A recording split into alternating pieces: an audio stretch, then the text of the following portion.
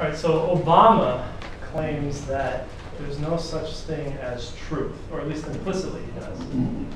He says that we can't know weather, we can't control weather, and we can't control uprisings in faraway places, but we can come to an agreement.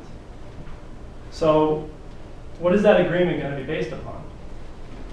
Is Obama admitting that there is such a thing as necessity? That there is an objective standard that diverging opinions can be reconciled upon?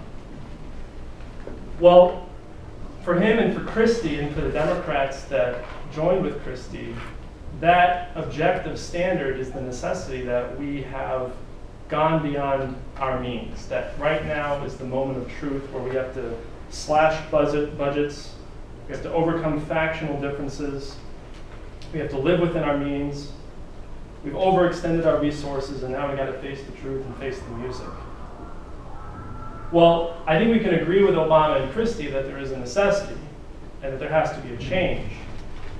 But we have to ask then, are the uprisings that we're seeing in Greece or in New Jersey against these types of policies, are they just the denial of reality, the denial of the inevitable, futile attempts to go against necessity? Right? Maybe Obama and Christie are the enlightened representatives of the people that have been elected to come in and make the tough choices and lead us to the future. Well, I think that idea of necessity is wrong. And I think what's missing then from that situation is a crucial element of consent, right? So that that there's something by which Obama and Christie or the government of Greece is missing a crucial authority based on lacking a certain consent of the people. That what's wrong about these policies is that it violates something sacred in the individual. And that, I mean, surely there's some distortion of a government and a relationship between the elected people and the government when, like in the situation in Greece, you have the government deploying police with tear gas to impose their decisions upon the population to gain submission to these policies. So that there's a natural law of progress, right, innate in each human being and in society as a whole. That's the necessity. And the consent to policy, government policy, by the people is what authorizes the government to make those decisions. So what awaits us in the United States in these next 10 days when the full weight of the reality of the budget situations is about to fall on us? Are the people of the United States going to consent to the sacrifices that Christie and Obama and others are demanding that they place on them? Can they? Can they consent to these policies? Is suicide moral? Mr. President, Mr. Governor, you're asking me to commit suicide, but my preacher says suicide's not moral. So what recourse will the government of Obama move to in order to carry out these insane policies? So as we go into this July 4th weekend, we can celebrate the great universal document of the Declaration of Independence, the moral pillar upon which the impeachment of Obama rests, that it's the right and it's the duty to abolish such forms of government that are injurious to the destiny of mankind. So I'm going to show some video, and then we can actually maybe take part in reading this Declaration of Independence and get a sense of some things here. Pass that way. What you have here is the violations that are enumerated in the Declaration of Independence. What I'm going to do is I'm going to put the rest of it up on the screen, and we can, as part of the celebration here, we can read this aloud and then take turns, one by one, going through these objections that are listed. Is there enough light for people to read? Yeah.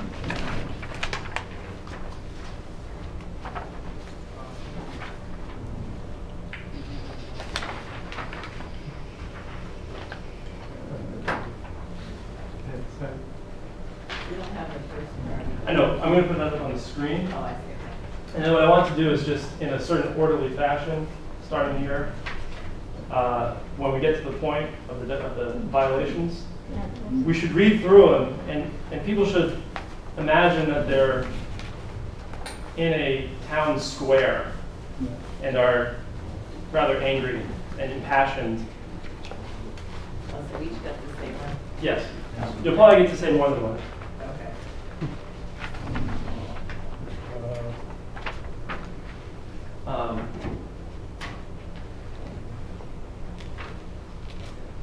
Do you want to? Sure.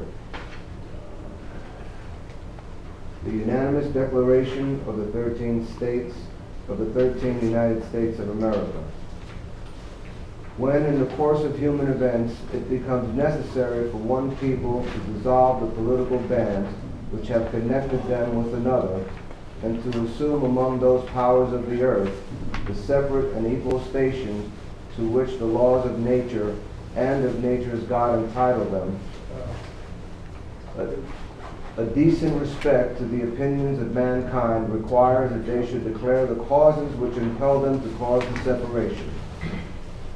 We hold these truths to be self-evident, that all men are created equal, and that they are endowed by their Creator with certain unalienable rights, that among these are life, liberty, and the pursuit of happiness.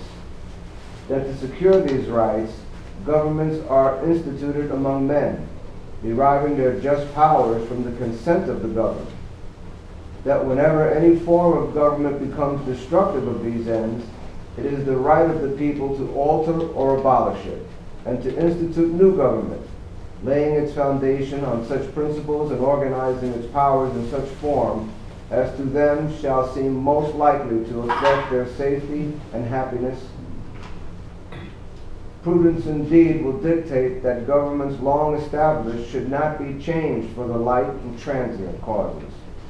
And accordingly, all experience has shown that mankind are most disposed to suffer, while evils are sufferable, than to right themselves by abolishing the forms to which they are accustomed. But when a long train of abuses and usurpations, pursuing invariably the same object, evises,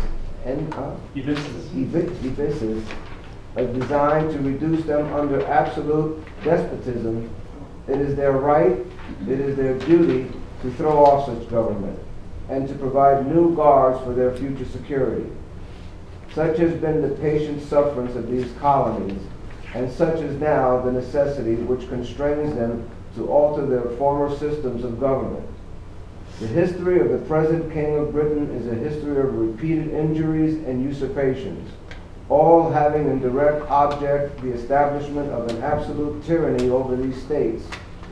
To prove this, let the facts be submitted to a candid world. Why don't you start, Rod, with the objections? Want me to continue on this? Yeah. Well, just read the first objection, and we're going to go through the. Read from this.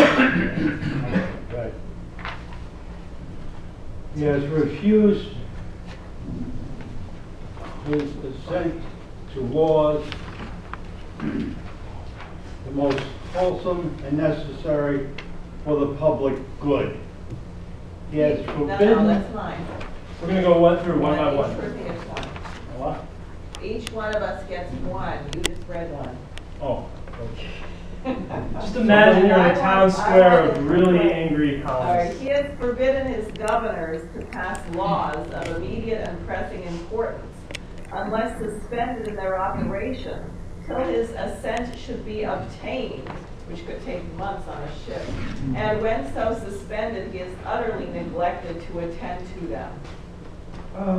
He has refused to pass other laws for the accommodation of large districts of people, unless those people would relinquish the right of representation in the legislature, a right inestimable to them and formidable to tyrants only. He has called together legislative bodies at places unusual, uncomfortable, and distant from the depository of their public records, for the sole purpose of fatiguing them into compliance with his measures. He has dissolved representative houses repeatedly for opposing with manly firmness his invasion on the rights of people. He has refused for a long time after such dissolutions to cause others to be elected, whereby the legislative powers incapable of annihilation have returned to the people at large for their exercise. The state remaining in the meantime exposed to all the dangers of invasion from without and convulsions within. He has endeavored to prevent the population of these states. For that purpose, obstructing the laws for naturalization of foreigners, refusing to pass others to encourage their migrations hither, and raising the conditions of new appropriations of land. He has obstructed the administration of justice by refusing his assent to laws for establishing judiciary powers. He has made judgment depend on his will along the tenor of their office and amount of payment of their salary. He has erected a multitude of new offices and sent hither swarms of officers to harass our people and cut out their substance. James. He has kept among us in times of peace standing armies without the consent of our legislatures.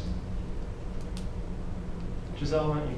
He has affected to render the military independent of and superior to the civil power. He has combined with others to subject us to jurisdictions foreign to our Constitution and acknowledged by our laws, giving his assent to the acts of pretended legislation.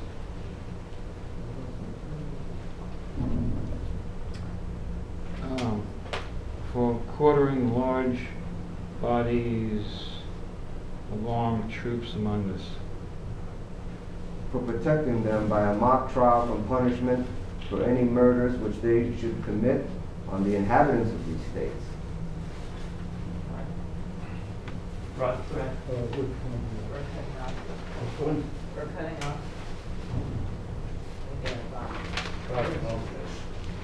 We're cutting off our trade with all parts of the world. For imposing taxes on us without our consent. For depriving us in many cases of the benefit of trial by jury. For transporting us beyond seas to be tried for pretended offenses. For abolishing the free system of English laws in a neighboring province, establishing therein an arbitrary government and enlarging its boundaries so as to render it at once an example and a fit instrument for introducing the same absolute rule into these colonies. For taking away our charters, abolishing our most valuable laws, and altering fundamentally the forms of our governments. For suspending our own legislatures and declaring themselves invested with power to legislate for us in all cases whatsoever. He has abdicated government here by declaring us out of his protection and waging war against us. He has plundered our seas, ravaged our coasts, borne our tongue, and destroyed the living of the lives of our people. He is at this time transporting large armies of foreign mercenaries to contribute out of the desolation and tyranny already begun. The circumstances of cruelty and perfidy scarcely paralleled in the most barbarous ages, totally and royalty, the head of a civilized nation. He has constrained our fellow citizens taken captive on high seas to bear arms against their country, to become the executioners of their friends and brethren, or to fall themselves by their hands. He has excited domestic insurrections amongst us and has endeavored to bring on the inhabitants of our frontiers the merciless Indian savages whose known rule of warfare is an undistinguished destruction of all ages, sexes, and conditions.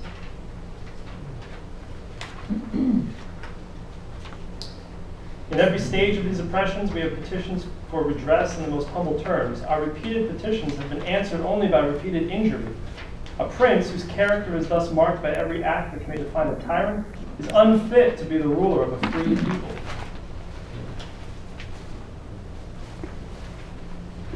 Is it 2 pages? Oh, it's on the back, isn't it? No, we weren't doing no, we it. just read the back. Really? Yeah. Okay. That's it. Okay, yeah, right, that's it. You want to finish up what's on the screen here? You can reread what I just said. In every stage of these oppressions, we have petitioned for the redress in the most humble terms. Our repeated petitions have been answered only by repeated injury. A prince whose character is thus marked by every act which may define a tyrant is unfit to be the ruler of a free people. Nor have we been wanting in attentions to our British brethren. We have warned them from time to time of attempts by their legislator to extend an unwarranted jurisdiction over us. We have reminded them of the circumstances of our emigration and settlement here. We have appealed to their native justice and magnanimity, and we have conjured them by the ties of our common kindred to disavow these usurpations, which would inevitably interrupt our connections and correspondence. They too have been deaf to the voice of justice and of consanguinity. We must therefore acquiesce in the necessity which denounces our separation and hold them, as we hold the rest of mankind, enemies in war, in peace, friends. We therefore, the representatives of the United States of America in General Congress, assembled, appealing to the Supreme Judge of the world for the rectitude of our intentions, do in name and by the authority of the good people of these colonies, solemnly publish and declare that these united colonies are, and of right ought to be, free and independent states, that they are absolved from all the allegiance to the British Crown, and that political connection between them and the state of Great Britain is and ought to be totally disavowed, and that as free and independent states they have full power to levy war, conclude peace, contract alliances, establish commerce, and to do all other acts and things which independent states may of right do. And for the support of this declaration, with a firm reliance on the protection of divine providence, we mutually pledge each other our lives, our fortunes, and our sacred honor. Is the idea of freedom, right, that most people would associate with the Declaration of Independence and our rights as citizens. But that tied up directly with the concept of freedom is not some arbitrary idea of like individual freedom. Like you do whatever you want to do. Right? That's the Constitution is protecting your right to do whatever you want to do. But that there's a marriage of freedom and necessity. And you find this in here, that it's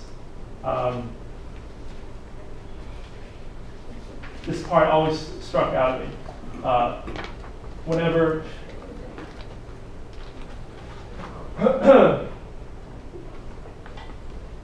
but when a long train of abuses and usurpations pursuing invariably the same object evinces a design to reduce them under absolute despotism. It is their right, it is their duty to throw off such government and to provide new guards for their future security. So, that there's a standard of action, right? There's an obligation that we have as a people to prepare the way for a future. You see this again echoed in the preamble of the Constitution, right? For ourselves and our posterity. And this is what's being violated right now with, with John Kerry and maybe the culture as a whole, although people are waking up out of it, is, like what Skye gets at in his question on time, that there's a backdrop, that the actions that we take as a people and as a government, as civilization, there's a backdrop of anti-entropy in the universe that we have to be in accord with. There's an obligation that we have to progress, right? And that you have the union here of science and morality. We have the obligation, the spiritual obligation, to progress in science. It's a spiritual endeavor. And that if we don't, we therefore become morally unfit to survive. So I want to try to get at some of that, but on this idea of consent, right? You can think of this in a couple ways. Kerry's consent to Obama, is it the same as the consent that a free people gives to its leadership, its governance, to govern? But this idea comes directly out of Cusa, Nicholas of Cusa, who was dealing in the 15th century with a separation of the two churches, and the Eastern Orthodox, and then the church in the West, in Rome. And the disagreement between the two was the question of this filioque, right? Which really gets at what the nature of man is. That you have the Nicene Creed, which has in it that the Holy Spirit proceeds from the Father. But does it also proceed from the Son?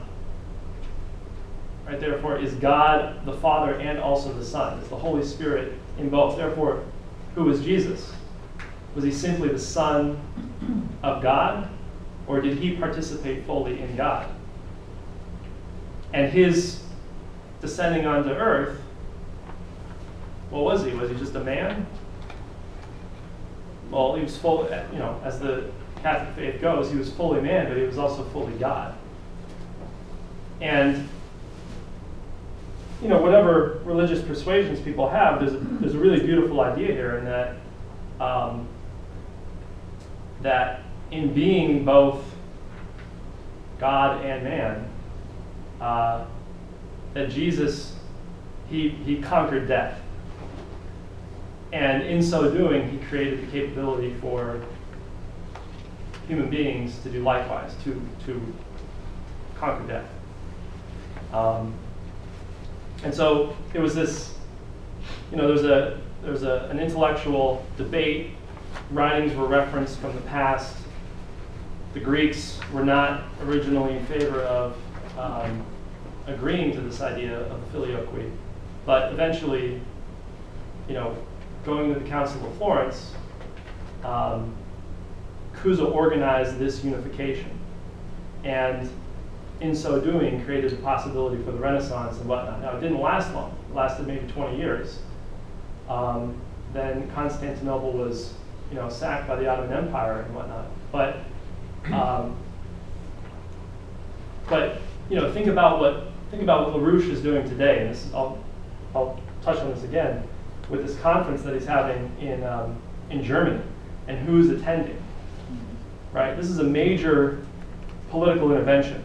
This is of the quality of what Cusa did with the Council of Florence, in terms of the implications of what's being discussed there for human civilization over the next hundreds and thousands of years, where if we shift today on this question of Glass-Steagall, we shift on the question of abandoning monetarist systems, you can really set into motion a whole not a totally new civilization because it's based on these principles of the past, but one that could be for the first time totally free of empire. So let me show this clip from a video that was produced a couple years ago. So is there doubt? We see the. Go ahead. Is there doubt that we can't handle when we get to that plateau, when we get to that point in history where there's no more monetary system and there's doubt that we don't know what we're doing or where we're going if that happens? No, I think we do. I think it's the question of, I mean, obviously the monetary system is going away. It's collapsing right now. Yeah. But it's the question of organizing into being the idea which will take over. You think people can handle it? I hope. They have to. We have to. Yeah. We have to. I mean, because it seems like there's a little doubt there that after it goes away, now we're into this new era. Can we handle it? Are we ready for it? I mean, we're ready for it, obviously, but can you handle it? This new world order, if you will, not to use the. Yeah, sure. I think we can. Oh, I think it definitely blow people away. Yeah. They need this. Right. They need it. We need it. That's the weight of the ideas that we were just talking about. Like, I'm definitely no expert in Cusa, because there's a lot that he wrote, and kind of newly coming to him. But his ideas for the time that he was living were very revolutionary, right? Like this idea of like Aristotle was the reigning mind of the time. Everybody referenced Aristotle, and you see this in like Kepler. Kepler references Aristotle because it's just part of the culture. If you're going to communicate something, all the learned people read Aristotle, knew Aristotle. But Aristotle said that everything exists in opposition to one another. That logically, you have A and you have B, and A is not B. They can't be the same. But what Cusa gets at is that there's a coincidence of opposites. That actually things that seem in opposition and totally different, there's actually a harmony there. Right, so it's a totally new idea. You can think about it today in terms of, I was going to get at this later in the discussion, but of fascism, right? And what people were brainwashed with after World War II, that fascism came to Germany because, the culture of the Germans with Beethoven was just too strict, right? You think of fascism, you think of like a police state and laws that you have to follow. Beethoven was the cause of fascism because his music was too strict, or the fact that Germans potty trained their children at too early of an age meant that the German people were susceptible to too much order. And so it was this idea of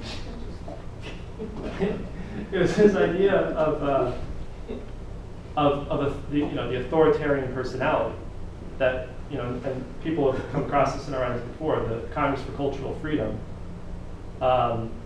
said that this was the problem in Germany. It was the imposition of one's ideas upon another. That was the police state. So therefore, if you try to assert a principle of truth, you're on a slippery slope because you're acting like Hitler, you're acting like a Nazi. You're trying to impose yourself upon someone else. So therefore, there is no truth. You have to respect other people's opinions. But of course, so you get all this nice liberalism today. We all live, tolerance. What came out of tolerate. You have to tolerate other people. But the Nazis didn't operate off of a principle of truth. They didn't believe in it. They believed in raw power. They believed in Nietzsche. and the ability to impose yourself upon other people. So it wasn't the truth that they were asserting, right? It was It's like our government today. yeah, right. And even the cause is like our situation today. The real cause of Nazism was fear and hunger. People were losing their whole society, and people had to take literally take a wheelbarrow full of money to a bakery to buy bread, and they were terrible. Well, it is. And when some person stood up there and shouted with a firm hand, "I'm going to lead you back to where you were before the last war," they came up behind him. And that's happening Let me just say this, country because today the with a slightly different twist. Right, because it wasn't simply just that Diane went through this, that Hitler, like the idea of a fascist coup was not simply that Hitler just like came in and said, "I'm dictator." Mm-hmm. Right? It was a moral, it was consent in the wrong sense of the term. Right? Like Kerry's consent today to Obama. Right? So actually it is this idea, going back to just let me finish the point on Cusa and the coincidence of opposites.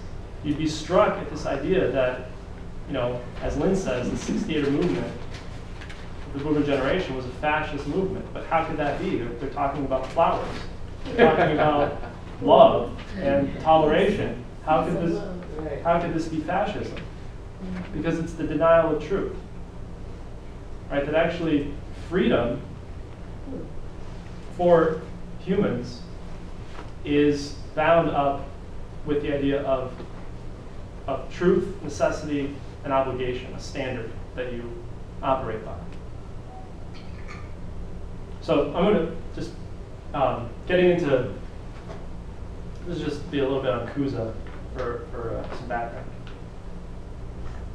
We see that by the gift of God there is present in all things a natural desire to exist in the best manner in which the condition of each thing's nature permits this. And we see that all things act toward this end and have instruments adopted thereto. They have an innate sense of judgment which serves the purpose of knowing.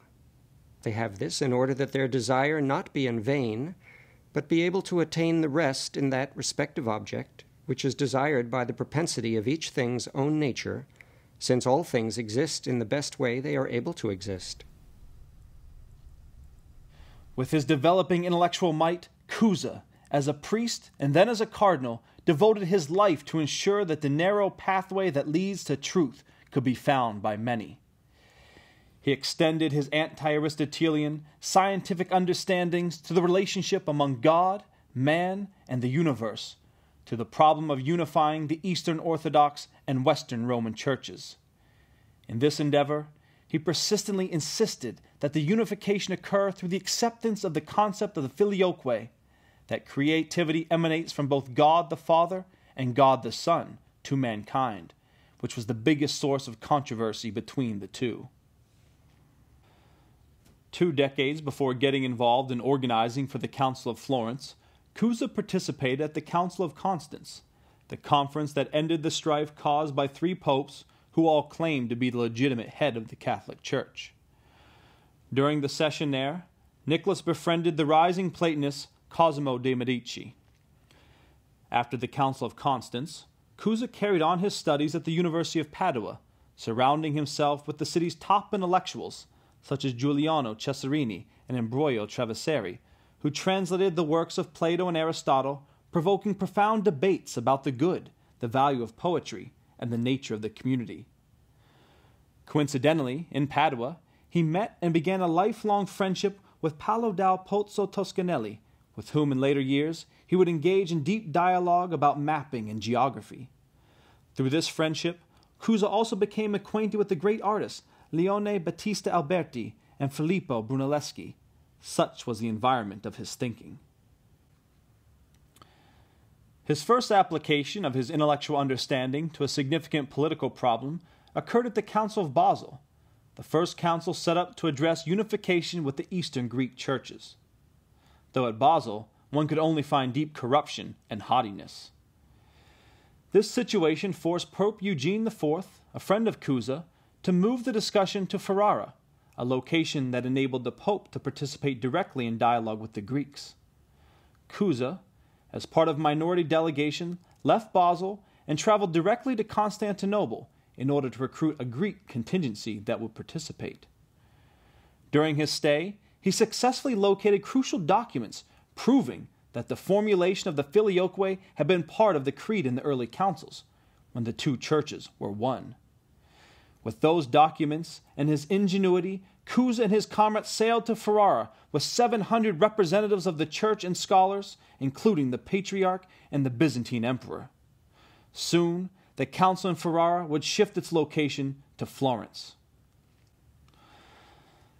Though the Council of Basel was a farce, Cuza had constructed an idea of the principle that would underlie the formation of the modern nation-state while there. His political thinking was not limited to questions about the church. The church was merely that upon which he could immediately act. In the process of convincing the unification of the two churches, he developed a clear idea of the political formation of the nation, which had not existed since Dante Alighieri. At Basel, Nicholas devoted the working of his mind to the principles of natural law by which a state must be governed. All legitimate power arises from elective concordance and free submission. There is in the people a divine seed by virtue of their common equal birth and the equal natural rights of all men, so that the authority, which comes from God as does man himself, is recognized as divine when it arises from the common consent of the subjects. One who is established in authority as representative of the will of all may be called a public or a common person, the father of all, ruling without haughtiness or pride in a lawful and legitimately established government.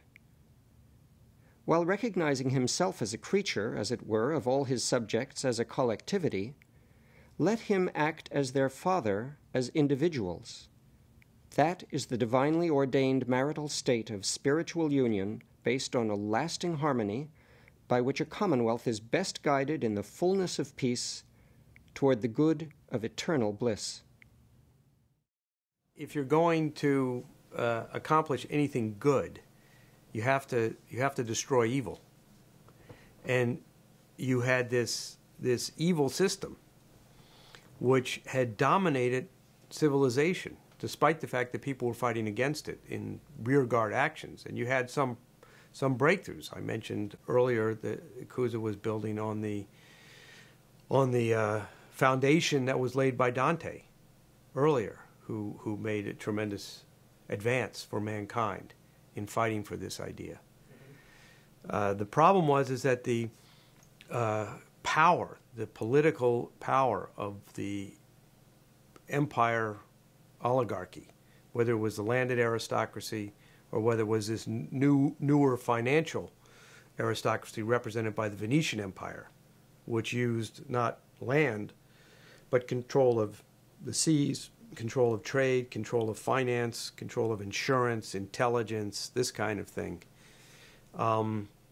to maintain this fixed order in society.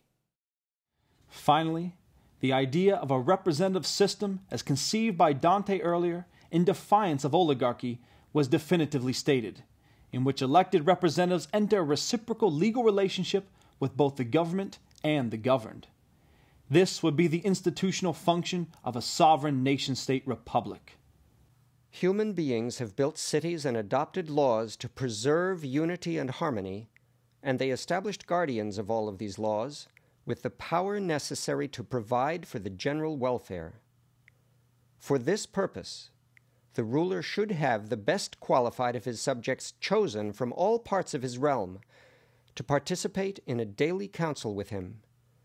These counselors ought to represent all the inhabitants of the realm. These counselors ought constantly to defend the good of the public which they represent, giving advice and serving as the appropriate means through which the king can govern and influence his subjects, and the subjects on proper occasion can influence him in return. The great strength of the kingdom comes from this daily council. The counselors should be appointed to this task by agreement in a general meeting of the kingdom, and they should be publicly bound legally by oath to speak out openly for the public good. Although not adopted in full by the councils, the concept of a modern nation-state had now been born, a light for all souls who had walked and would yet walk the earth. In Florence, the council proclaimed, "Let the heavens rejoice in Brunelleschi's dome," as the churches of East and West finally unified under the Filioque, thanks to the documents acquired by Cusa. The Greeks that Nicholas had organized brought to Florence the complete dialogues of Plato, marking the day when Europe had finally revived the great thoughts that represented the highest intellectual achievements of Athens. The works of Plato predominated all discussions in Florence, inspiring Cosimo de' Medici to found the first Platonic academy in modern Europe. With an atmosphere susceptible to cognitive thinking, these great works spread like wildfire amongst the commons, paving the way for the emergence of the Italian Golden Renaissance of the 15th century. Such an environment brought forth a higher density of creative thinking, expressed through further investigations of physical science, the promotion of bel canto singing, and all other arts. Pacioli and Leonardo da Vinci would rise as the leading promoters of that society, contributing further to the development of mankind with paintings that reflected the aesthetical nature of man and his inventions. With the affirmation by Cardinal Nicholas of Cusa of this new form of government, the first modern sovereign nation-state rose under Louis XI of France, who in turn was also under the influence of the Brothers of the Common Life. Henry VII soon followed his suit, establishing his own sovereign government in England with the overthrow of that tyrannical Richard III. Louis XI asserted a system above the system of empire, implementing taxes in the form of tariffs that increased overall production, protecting and encouraging the harvest of wheat and other agriculture, while increasing the mining of resources. He broke the power of the feudal lords over the people by abolishing private warfare.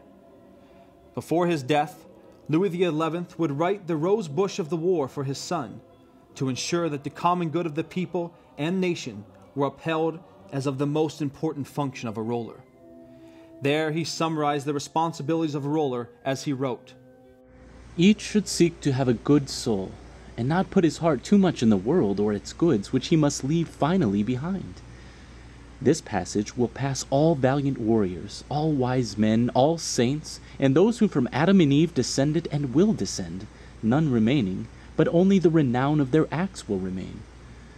Thus the prince must provide for maintenance of public works and edifices, to improve and repair roads, bridges, the ports, the walls, the moats, and the other things in his towns and castles, which are necessary for the care of his people."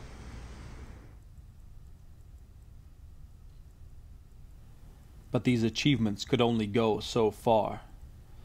In the latter part of his years, it became evident to Cusa that the culture of Europe was heavily corrupted by oligarchism. He understood that the degeneracy of the population was so deep that any form of human progress that took place on the continent would have its limit.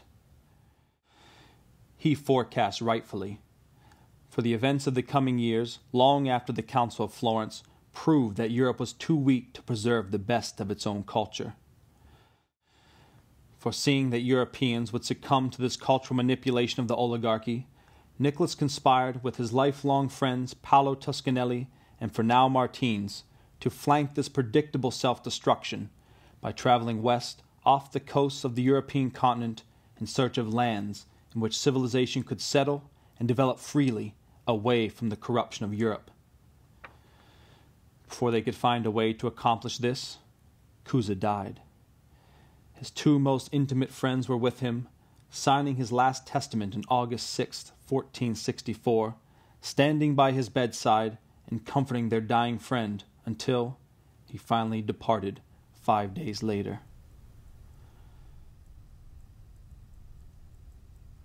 Toscanelli and Martins ensured that Nicholas of Cusa had not lived in vain by working to make his dream a reality. Finally, after rigorous searching, Martins became acquainted with the young future Admiral Christopher Columbus and befriended him in the 1470s. The two spoke much to each other, and during the course of dialogue, Martins introduced the Admiral to the plot that he, Toscanelli, and Cusa had previously discussed. Thereafter, he brought Columbus into direct correspondence with Toscanelli, in which the Admiral was given access to all of Toscanelli's works, including a map that would guide him safely to achieve Cusa's mission. A master, Paolo Toscanelli, a Florentine contemporary to the same admiral, was the cause in great measure of his undertaking this voyage with greater spirit. The fact that the cited Paolo was a friend of Fernão Martins, and that the two were writing letters to each other about the sea voyages made to the country of Guinea during the time of King Alfonso of Portugal, and about what could be done in the westward direction, came to the ears of the admiral, who was most curious about these things. And he hastened to write to the said Master Paolo about this, and sent to him an armillary sphere, revealing to him his intent. And Nicholas of Cusa had specified crossing the oceans to save European civilization by taking it, the best part of it, across the oceans, away from Europe, then build it up and bring it back into Europe. That was his policy. So, and Christopher Columbus made his voyage across the Atlantic on the basis of the writings of Nicholas of Cusa and the files. And this occurred about 1480, 1492, of course, he crossed the ocean. But Columbus's first voyage, the purpose behind it, the drive, was the colonization of North America in particular, but also the Americas more generally, but North America in particular, as a place to take European civilization, get the hell away from Europe and the corruption of the oligarchical traditions of Europe, the reactionary traditions, and take the best of European civilization, transplant it into the Americas, and then build up the culture, and then return to Europe and try to bring Europe back into some sensible operation. So that's the general span of the story. Did gold, wealth and gold get in the way of the plan, the high-minded plan of Columbus? The Habsburg Empire got in the way of the high-minded plan. And this is an interesting investigation of Columbus, because, you know, he's often maligned today. In fact, I think there's a concurrent celebration on Columbus Day called Indigenous Peoples Day to sort of steal the fire away from Columbus and what he did. But it's really interesting because, you know, I think the government, I'm not so sure on the details of this, but I think the government in Spain, under his initial voyage, was different than in later years. That you had increasingly the Habsburg imperial interests that came in to take over, obviously with the intention of crushing any kind of like scientific expansion. That's the ones that said the world was flat? Yeah, no, I don't know. You know, I'm not sure how much the world is flat thing actually came up in the. Yeah, all right, I'm really not sure where it came from, because obviously with the Greeks before, you know, you had Eratosthenes who understood that the world was round, spherical, but. Specifically, the expulsion of the Jews and just religious war was launched to crush what Cusa had done in the Renaissance. Yeah, which was in retaliation for the Renaissance. I mean, as was discussed in the video, you had this, I mean, even though Cusa knew that the ideas of the Council of Florence, of a new government, a nation state based on principle, you know, consent of the governed, and the idea of the common good, would, at a certain point, he realized that that was incapable of being achieved in Europe because of the corruption of the, you know, the oligarchy and the culture there. But yet, it made its way a certain degree in Europe, you know, with Henry VII and Louis XI. So it was just a backlash, like you're seeing today, where, you know, the United States is being pitted in wars to destroy us, to destroy our culture. Where, ironically enough, you know, where Kerry came out of, the Vietnam War, right, intentionally imposed upon the United States to destroy the culture from within, and get an insane reaction from, you know, from the baby boomer class who didn't want to get drafted and chose escape from reality, drugs and whatnot instead. So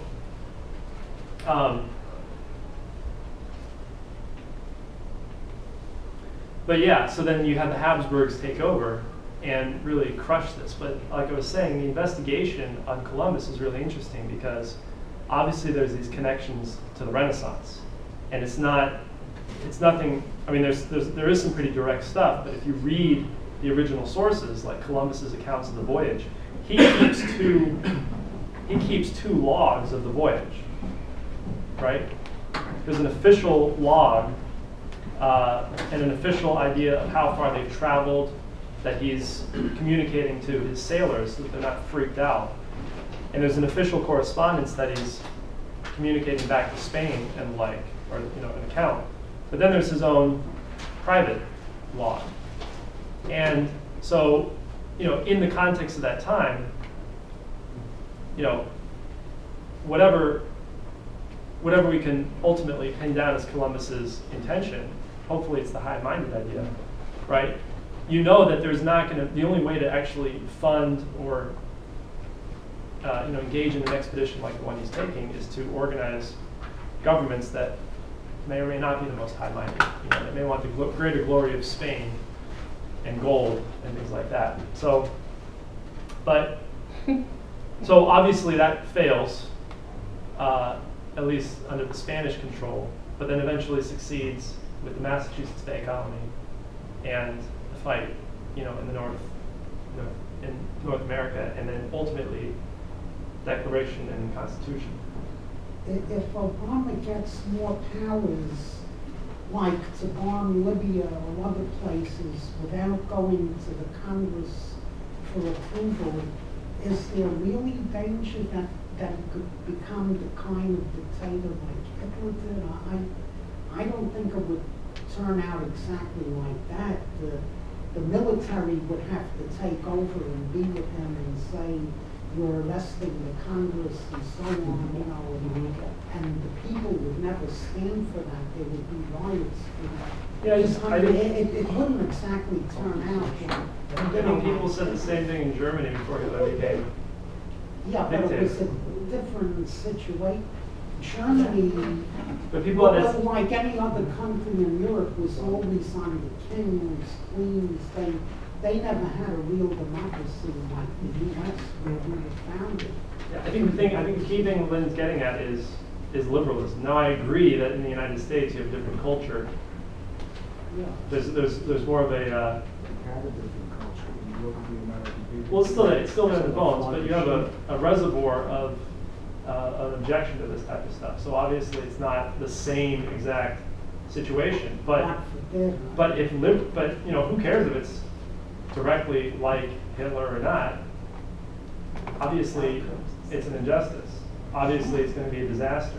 And you could have the same number of deaths. More. Exactly, more. I mean, you think about it like what Obama will do will be much worse. I mean, think about what's just like on the environmentalism question.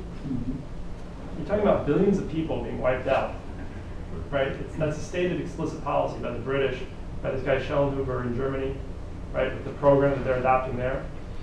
Obviously, that's way beyond the levels that Hitler ever achieved. But let me just get back here. Because just the one thing I want to get at with the idea of freedom. The freedom that we have in the United States, it comes out of necessity.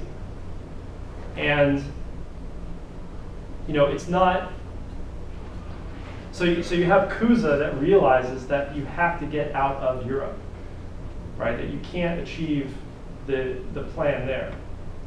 And it's, so if you look at Columbus, the thing I really like about this idea is that, we got to we have to have a mission orientation for our culture right now. Space exploration, combined with what we want to do on the WAPA and the like, is that. But if you think about what Columbus was doing at the time, and it's totally synonymous with, space exploration today. They were going out into the total unknown, maybe with an inkling that there was lands on the other side of the Earth.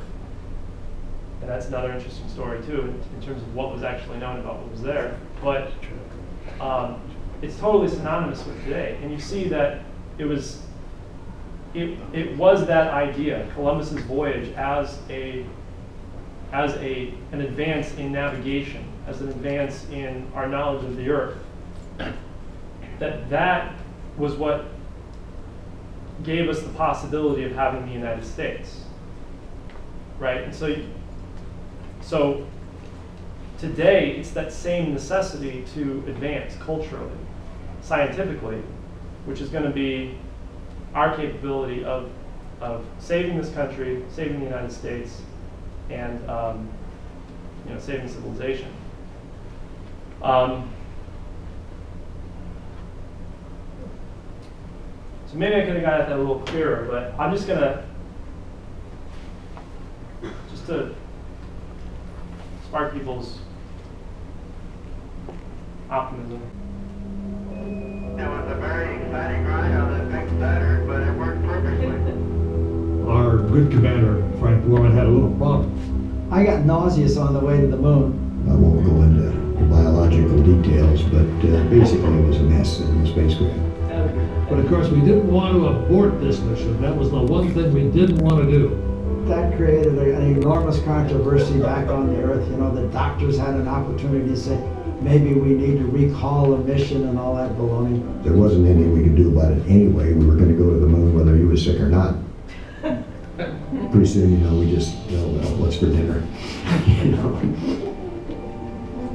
Apollo 8 hurtles through space faster than any humans have ever traveled on a non-stop flight to the moon, 250,000 miles away.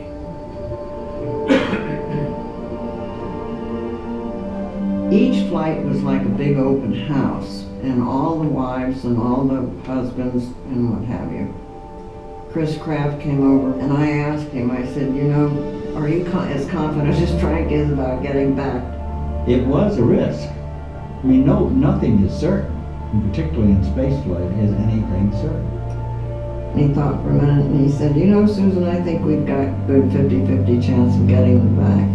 And I said, oh, thank you, because that's a lot better than what I was thinking. Apollo 8 is shooting blindly for the moon. Computers calculate their trajectory. If the numbers are off by even a little, they'll either crash into the lunar surface or miss the moon completely and just keep going. This was one of the more exciting parts of the flight because we knew that if we launched radio communication when we were masked by the moon, when we were supposed to on the flight plan, we were exactly on trajectory. We were upside down and backwards in complete darkness. The biggest thing in our minds were where we could hit the moon. Roger, stay there, guys. Thanks a lot, Chris. See you on the other side. And at the exact millisecond we were supposed to lose the radio, we lost it. You just have to think, going 240,000 miles and then aiming for a point 60 miles above the surface, but I think we came out within 1.5 miles of where we were supposed to be. And I looked out and I could see there were stars everywhere except this big black hole. It was blacker than pitch. That was the moon. And I made the hair stand up on my neck. It looked like a mess. It had all kinds of meteor craters and volcanoes and looked very, very unfriendly. For the first time in human history, men look upon the far side of the moon with their own eyes. They're just 70 miles away. Well, it was on the, I don't know, 6th or 7th or 8th revolution we looked up. And that's when we came into sunlight, we were all totally amazed by the Earthrise. A beautiful sight. There was a big scramble for cameras. Everybody started snapping away. Fortunately for me, I had a color film and a long lens. Every newspaper, every print magazine, anything's been on everything. And true, it is probably one of the greatest photographs of that century, seeing the Earth as it really is. It's tiny out there. It's inconsequential. It was ironic that we had come to study the moon and was really discovering the Earth.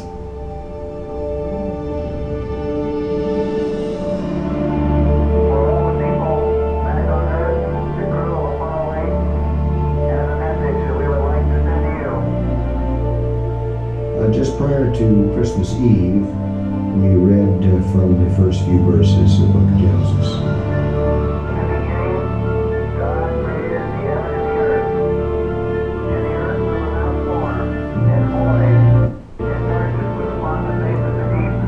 It wasn't just Norman Andrews and Lovell, it was representative of mankind stepping away from their home planet for the first time.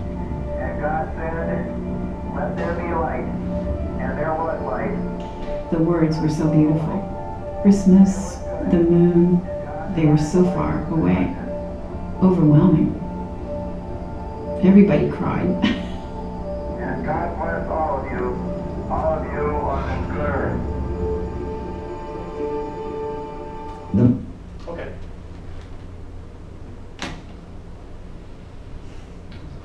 Amen. There's a really important part of this that you're missing. There's a what? An important part of this that this little documentary missed. Yeah.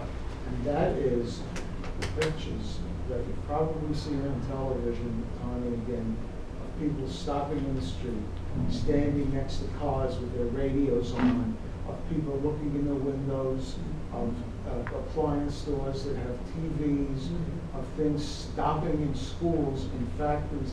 The nation, I remember this, I'm not reading from the book.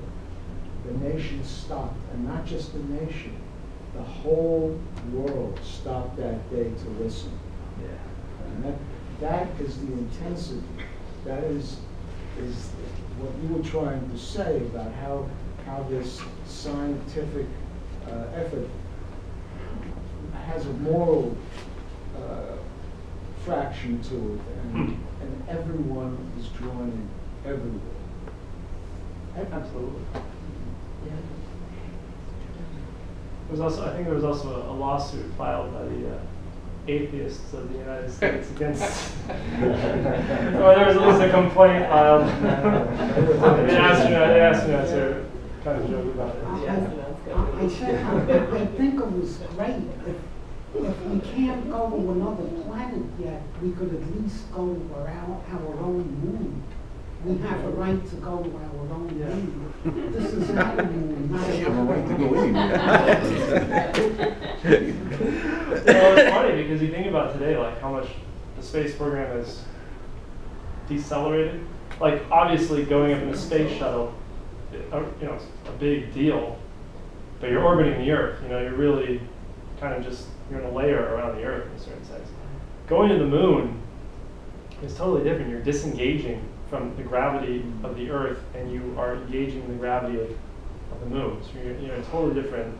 Like that was the danger of these shots, right? Is that you get something wrong, and you're off in outer space or something. So, like we're not, not to undermine obviously the shuttle missions and whatnot, but these moon shots were it's more difficult than just qualitatively different. Yeah. And so much less was known about the moon back then. Yeah. It's hard to envision now how people were sitting on pins and needles because supposedly the scientists knew what to expect, but the reality was that no one was certain what they would encounter. Like other things. Well, now we gotta get together and figure out what's going on with the weather and make sure we understand the Earth before we die.